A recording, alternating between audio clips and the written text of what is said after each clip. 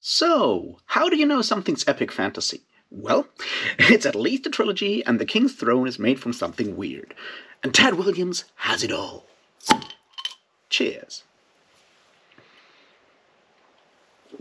Welcome back, everybody, to me talking about fantasy books, and today we will be talking about that Dragonbone chair, which is book one of the Memory, Sorrow, Thorn trilogy, which comes in 4 books, which is a pattern for Tad Williams. This is the first series of the larger Osten Ard cycle of Tad Williams, and I've read it before, but I figured what with the final volume, The Navigator's Children, coming out right now, it would be a good idea to go back, look at the first trilogy, and then read the new stuff and see how things have changed, how the old books have held up, and how the new books are, because it doesn't happen that often that an author goes back to a 30-year-old series and writes again in that world. Except, for George R. Martin, who's definitely on track for that. And it would be interesting to see how maybe things that haven't aged well, in my opinion, got changed by Tad Williams in the new series. So this is what we're going to do.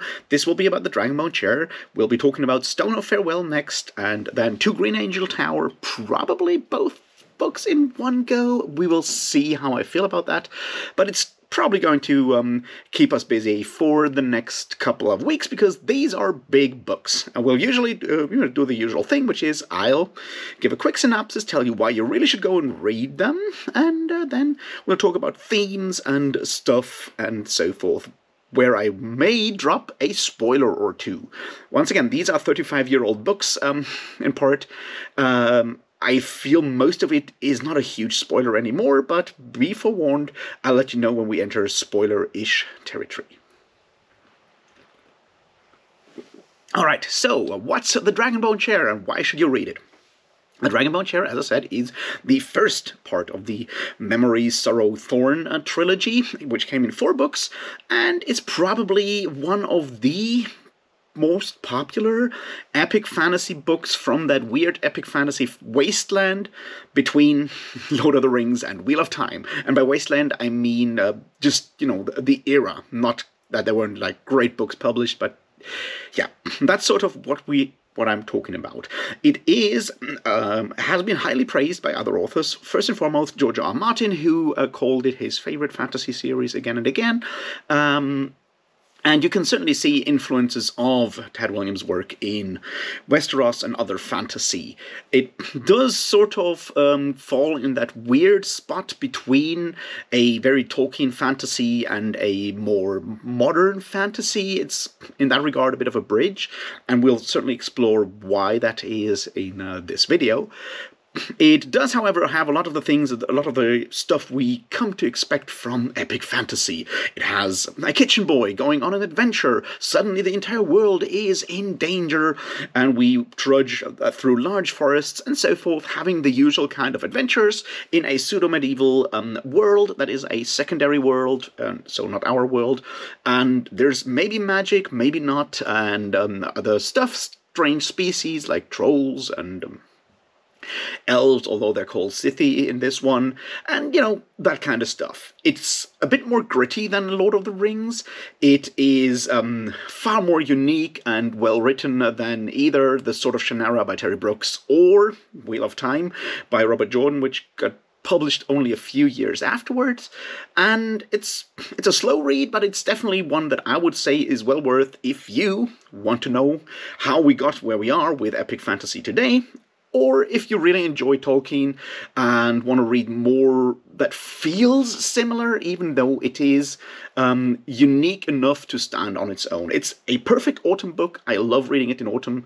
It kind of feels, appropriate to the mood, because it's constantly raining, winter is coming, and they're trudging through the forest, which is, the perfect autumn activity. So if all of these things feel like you like, they might be for you, and if you don't fear books that have over 1,000 pages, go get yourself the Dragonbone chair and get yourself, at least the next 2-3 books as well, which are, Stone of Farewell and 2 Green Angel Tower, part 1 and 2, and then decide whether you want to move on with the rest.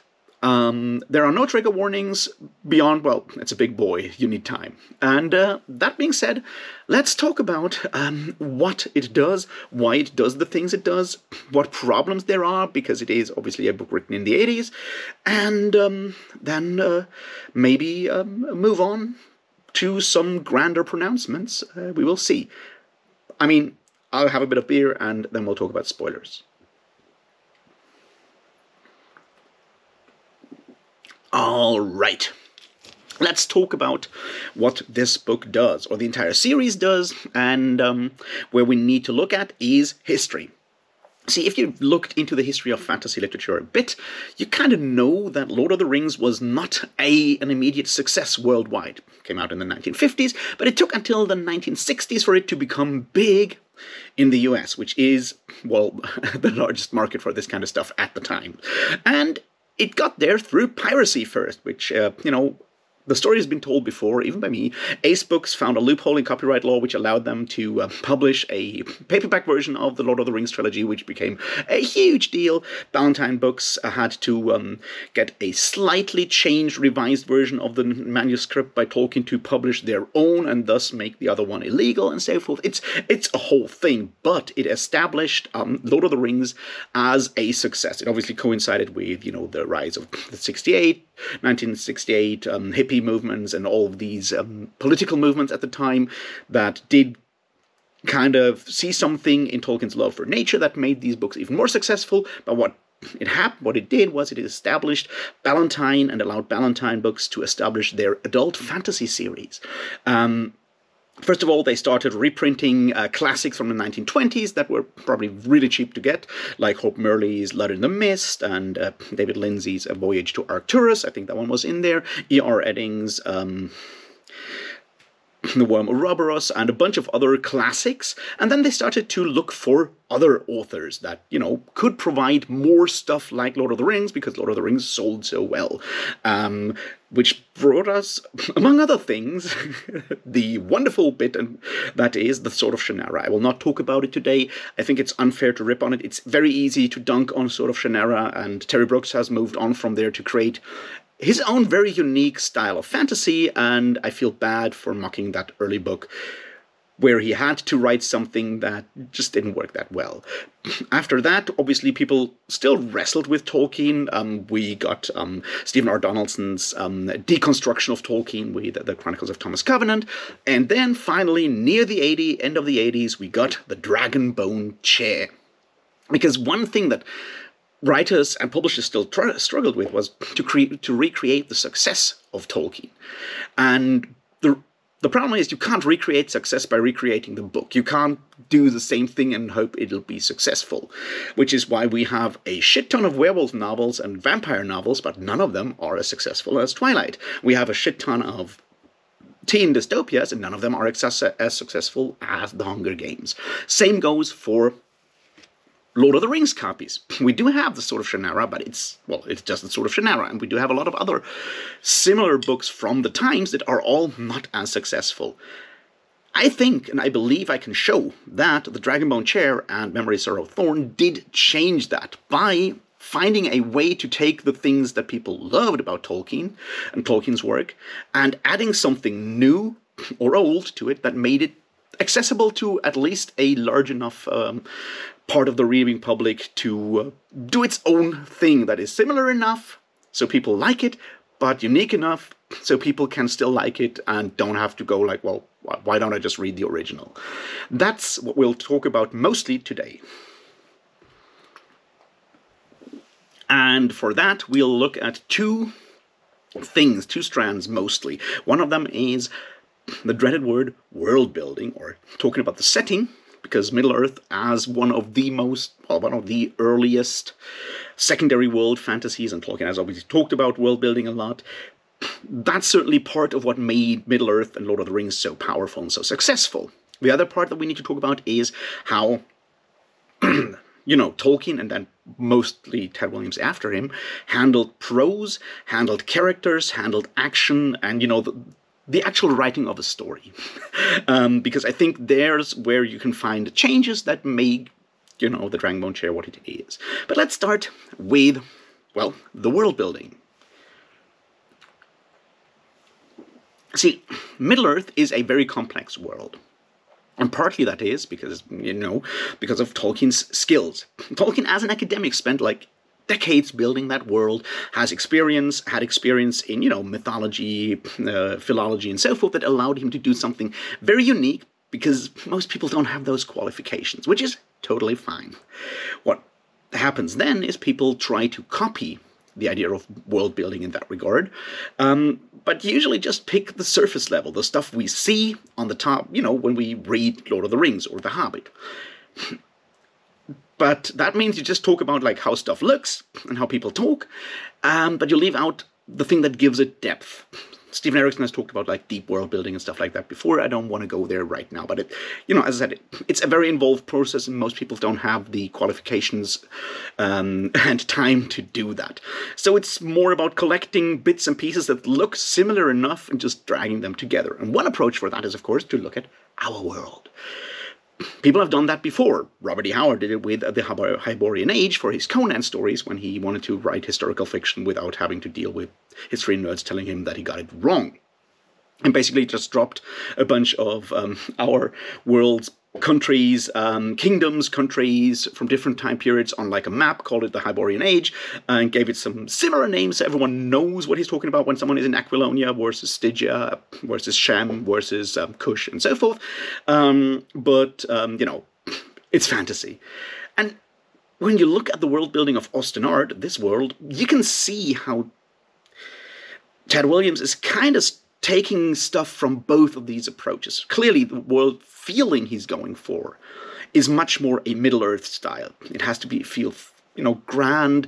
There is the idea that this world has been around forever, and there's, the Scythi as sort of elves that have been around for thousands of years. So there is that depth of time that is important for Middle-earth. But there's also, the cultures are very much collected from our world in a lot of ways, with, serial numbers filed off in part, but only in part. And that leads to some issues, but maybe these are actually more features than bugs. So, for example, we have King John, who's called Prester John, or John Presbyter. Now, if you've known anything about medieval history, or maybe have read Baudolino by Umberto Eco, you know that we have a Prester John, or at least the legend of a Prester John, in our medieval history. He crops up with Otto von Freising and so forth, and he's supposedly a priest and a king of a Christian kingdom somewhere in the mysterious East. Now, obviously, there's a bunch of assumptions in here. Now, calling you king, Prester John, or priest king, means that he should probably be a priest, because that's kind of what the title says. John is not a priest in Osten Ard. So there's that, because obviously the Catholic Church doesn't exist. We have a church equivalent, which is the Syrian or Adonite church, which is very much the Catholic Church without ever, talking about full-on like dogma or anything of the sorts. We just take the surface, we just take the image, we take the spectacle without the substance, is the point here. And that's something we see again. We have weird bits like the legend of the noble knight who was turned into a kitchen boy, who was called Beautiful Hands, which is a direct reference to Sir Gareth of Orkney, or Sir Beaumains, which means beautiful hands, which is part of the Arthurian cycle. And, well, a knight who was pushed into the kitchen, and someone, in this case Sir Kay, gave him that name to mock him in this. So he takes these bits and pieces and puts them in. He puts in the Rimmerskarders, who used to believe in a god or worship a god called Odin. Now, if that sounds Viking to you, that's because it is. Or you take the Hernestiri, who are sort of generic Celts and are named after their first king, Hern the Hunter, which, yeah, that's a bit blunt. And that's sort of the problem that you have if you just pick and choose magpie-like from our world's history, and throw everything together in one world, and create and try to keep sort of consistency or an overarching atmosphere or theme going. It's a similar thing if you go and look at 1980s fantasy settings for, say, Dungeons and Dragons. If you look at the Forgotten Realms, for example, which have the same approach. The problem is, they feel magical and fantastical if this is the first fantasy you're reading, if this is the first or the second fantasy you're reading. Once you've read a bit more, or maybe have, studied history or read history books or whatever, you see where the stuff comes from, And you see where the writer takes shortcuts. So this is very much of the issue that I personally have with Osten Ard, where it becomes difficult for me to read this with a straight face, is when I see these bits and pieces crop up. I was like, I know where you took this, and I know how it could have been done better, because, yeah, you know, this is the year 2023, and I've been around for a while. I'm certainly no Tolkien, but this is also not my first rodeo, is my point. Which once again, I think this may be a feature and not a bug. For me, it's a bug, but that's a special case. There are obviously darker aspects to this, which is when we talk about the trolls. We also need to talk about the Sithy, but I'll keep that part mostly for the next discussion, when we actually see more of their culture than we see in this book. But we do meet the trolls for the first time. We'll come back to them when Stone of Farewell is up as well. But we meet Binabik, the troll, who's basically a halfling, a Native American, sort of. And that's exactly the problem. So they are a non-human species, and they do need a culture. And for reasons, Tad Williams picked very much Native American, mostly north, very far north, with, you know, some Inuit and so forth overtones in there as the culture to model or appropriate for the trolls. And that's a problem in some areas, because obviously it gets flattened into a lot of stereotypes with shamans and singing and so forth. He also gives those characters a lot of like weird sayings, which are tied to that like mystical aspect of a lot of, you know, stereotypes people have about Native Americans. It also shows up in the language, because Binabik obviously speaks in a weird accent, which is bad and really racist in parts. And it kind of shows that when you take cultures that are not your own, unlike, say, you know, the Celtic bits and the medieval bits and the Viking bits and so forth, if you take another culture, possibly from a colonized or marginalized culture, it's very difficult to do that correctly, or do that in a more sensible or sensitive way, you know, without, you know, hurting people.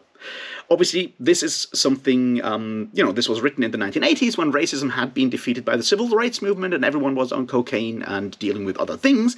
So it's very much where I would say it's not deliberate racism, it's just something that people didn't think about. I mean, we're still arguing about cultural appropriation today because some people are slow to get the message.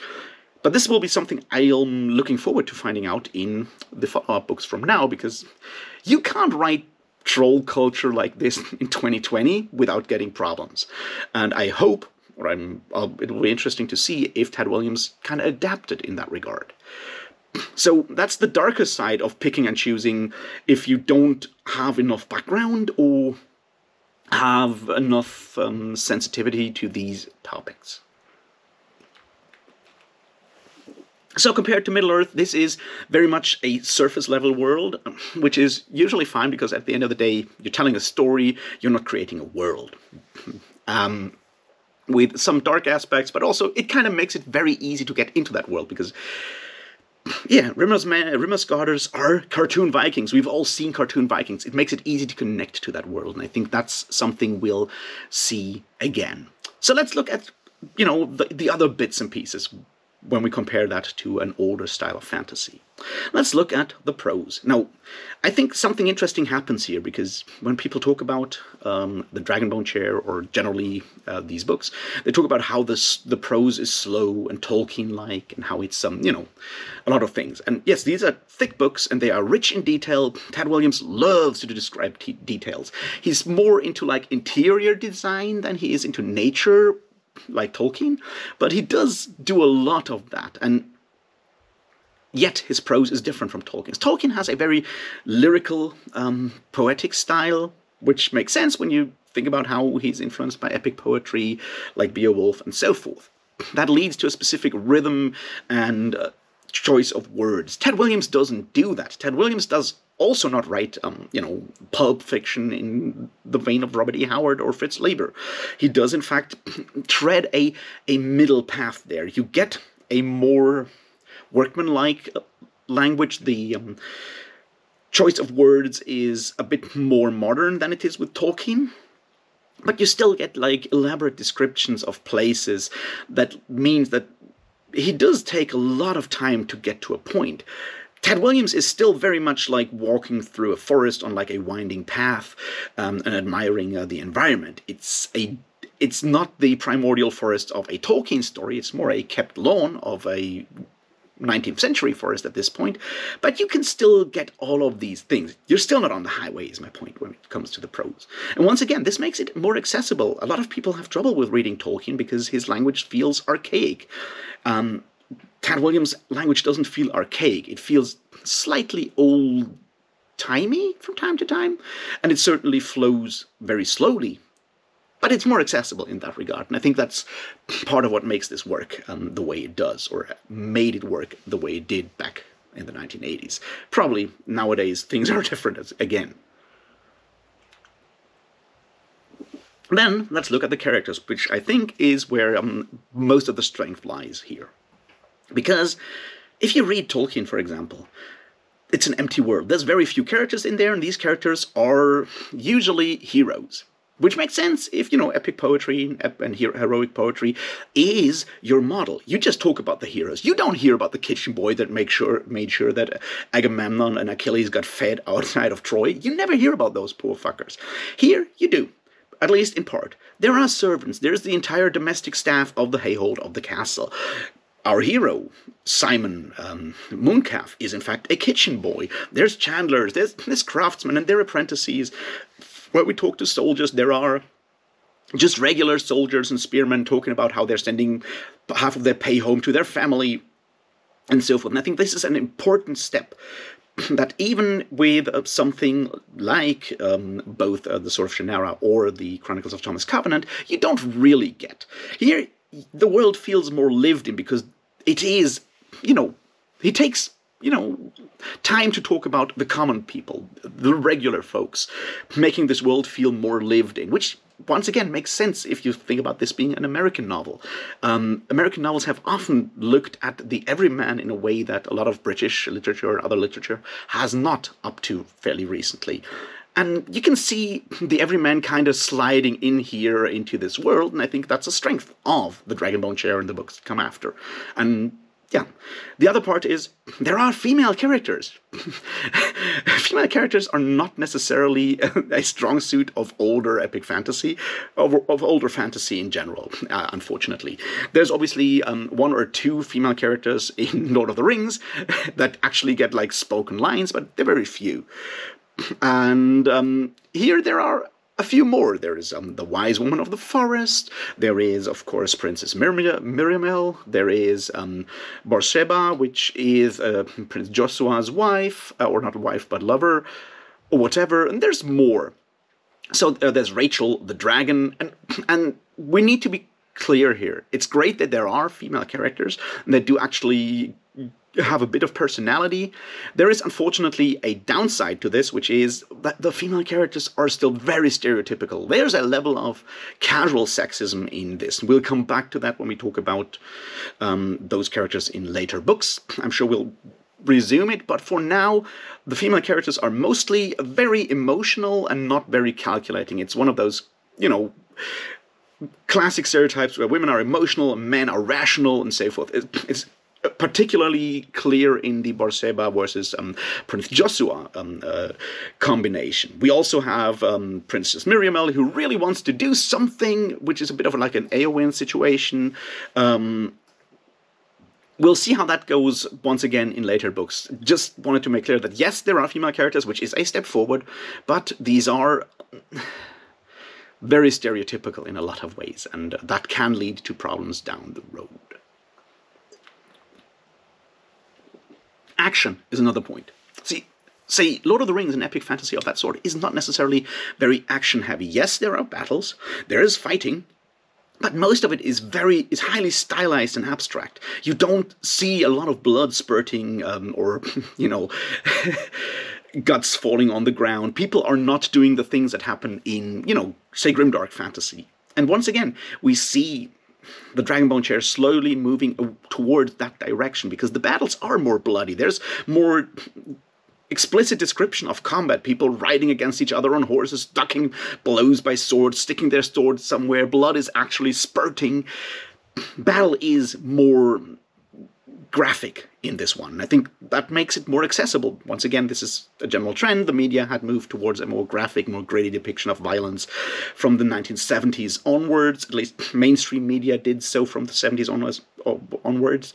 And it kind of shows up here. It's still very mellow compared to, you know, your Joe Abercrombie novels, but it slowly happens, and that kind of action is more gripping and keeps you to the pages. What, you know, people loved about, say, Conan the Barbarian stories, which are very action-packed and full of adrenaline, and some of that has slowly swapped over into the battles here. Another part there that I really liked about the first book is when they're climbing up the mountain to get the sword near the end, because that's a very gripping description of mountaineering, with people, you know, using tools, ice axes, being roped to each other, someone falling into a crevasse and being pulled back out. It's gripping action writing for a non-combat scene, and it really did remind me of the story Stardock by Fritz Lieber, which is where Fafhrd and the Grey Mouser climb a mountain. For most of the story is just them climbing up a mountain, which is really cool. And that brings me to the fact that I think Fritz Lieber was an influence on Ted Williams. I don't know if he's ever acknowledged it in some way, but having Prince Joshua use a very, you know, well, basically a rapier-style sword and calling it Nadel, which is very close to needle, kind of reminds me of the Mouse's rapier, which is called Scalpel, and, you know, was then called Lancet, or, God, like in Gentleman of the Road by Michael Chabon, the Mouser-like character has a sword called Lancet to keep that joke going, and I think it does pay homage. For me, it felt like it was paying homage to that aspect in there. So that kind of brings me to the end of these meanderings here. What Ted Williams does with the Dragonbone chair, and which makes it a unique story, is taking the feelings of the Lord of the Rings, of that form of epic fantasy, but marrying it or using skills that are more from the American tradition, the pulp traditions and American literary traditions, the ones that Michael Moorcock pointed out in Epic Pooh when he said that it's more modern, more energy-packed, more forward-looking than Tolkien's epic fantasy. These traditions of having action-packed prose, having every main characters, having all these bits and pieces, he uses them to tell a story that feels Tolkien-like, but is accessible to everyone who's, you know, also to everyone who's more on that side, who wants a story about people like us, that do stuff like us. Someone who doesn't want to go and look up every second word because the language is just so archaic. Someone who doesn't want to read pages and pages and pages of history before he understands a culture, because he's like, well, these seem to be cartoon Vikings, basically. And that makes the book different enough from Lord of the Rings. So it reaches a new audience, while it still feels comfortably close enough to all the things that made Lord of the Rings such a success. And that's why I think that the Dragonbone chair is that necessary step from a Tolkien-heavy fantasy, epic fantasy of the 1950s towards the fantasy of the 1990s and 2000s, because it does marry these different traditions of fantasy and turns them into something that is still close enough to the big boy, while using parts of the language of, you know, the more popular pulp fictions and traditions as well. Which is quite the achievement, and I'm glad that it happened this way, and I hope you enjoyed it as well. If so, let me know down in the comments what you think about the Dragonbone chair, what you like about it, what you don't like about it, if you think it has aged poorly or if it has aged well, if you plan to read it, and so forth. Put it down in the comments. I'd love to hear all about it. I'll be back talking about Stone of Farewell, where we move forward, look at some more details, possibly plot-related, mostly more theme-related, sometime next week. Until then, I wish you all a great weekend. Do something fun. I'll talk to you very soon, and until then, thanks and cheers.